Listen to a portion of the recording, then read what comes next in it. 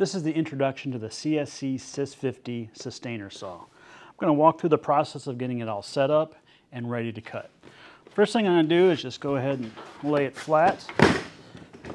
Being that it's all contained, I simply just pull out on these two green latches, lift this up, and if we look inside, there's a bunch of accessories that we can use here later on during the video.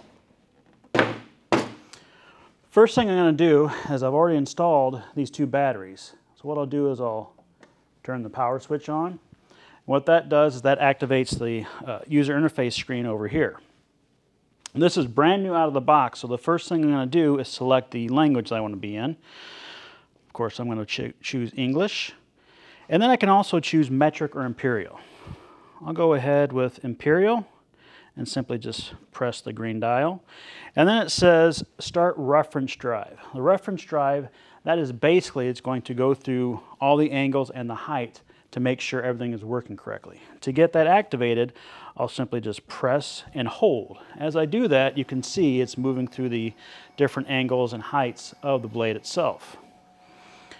You can also see on the screen that it's showing a progress bar, so it shows you how far it is and how much longer it has to go.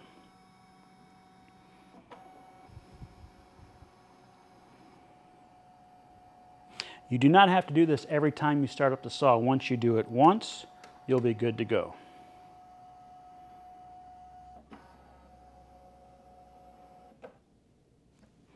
Then all I have to do is just hit it one more time and that'll select the checkbox.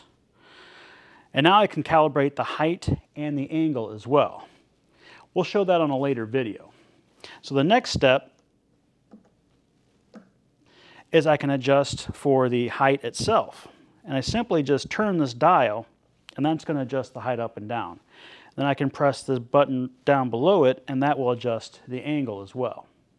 There's 4 on-screen presets that I can go ahead and set. So I'll set my height by pressing the top button. And then I can set my angle by pressing the bottom button. If you notice, as I adjust the height, it also adjusts the angle. And once I have those set, I'll just press both the buttons at the same time. And then I can scroll all the way right there. Hit that, and now that is set as one of my presets. So if I'm cutting material over and over again at a certain height or an angle, I can go ahead and set my presets. And then if I look more into the user interface, if I press the green dial twice, obviously the first one is closed, I can get out of the menu. And then there's the speed. I can adjust the speed for different materials. So if I click on the saw blade change, I'll press and hold it, and it'll do two things. It'll set it to the correct height, and also at a slight angle, which will allow me to change the blade easily. To change the blade, it's pretty straightforward. I'll have to get the sliding table out of the way. First thing I'm going to do there is move this, and that'll slide that out of the way. Then on the back of the saw is the included wrench, which will allow me to open this up.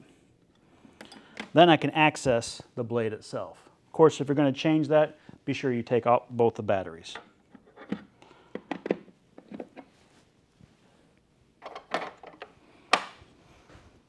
Then once you're complete with that, you can just hit the X again. We've gone through the reference drive already, and there's also a help guide. So if you forget some of these features, you can simply click on the help guide, hit start, and that'll walk you through and tell you what each function does. And the top of the CSC can also be extended by simply pressing this green lever, lift the outfeed table. The fence is very straightforward. Simply lift the lever. I can slide that back and forth. And this edge right here will tell you exactly what you're cutting, so I can adjust it to, say, 3 inches, and I know this is exactly 3 inches. If you need to calibrate it, there's 2 simple screws right here. You can calibrate that distance. I also have the capability of putting this fence in a different position, and I have a much smaller reference edge. Can put that back. Knock that into place. And then also we have a push stick on the side of the fence that is locked into place as well. For the sliding fence, it also has a T-slot on it, and that is for your angle adjustment, which is on top of the sustainer itself. And that will slide into here. And then I can also open that up, close that. Now that locks the T-fence onto the sliding table. Lock these into place. I can adjust my fence left and right. And then when I'm cutting, I can hold my material down here, make my cut. I can also install one of our clamps into the table itself and hold the material down tight and secure. When you pull the saw out of the sustainer, it has a riving knife installed. We also have available inside the sustainer that comes with the saw is a protective shroud with a riving knife. To change that out, I need to put the blade in the park position. To do so, you simply go to the screen with the height and the angle adjustment, go all the way down to the P, that puts it in the park position, press and hold. Now I'm in the proper position to change out the riving knife. Simply do that by using the wrench in the back. Push it in the little hole in the back, lift that up. Then you simply just slide this in. So now that I'm done for the day, I'll go ahead and wrap the saw up, get it put back in the sustainer. There's just a couple things that you have to look out for, and it's anytime you see this P means the park position.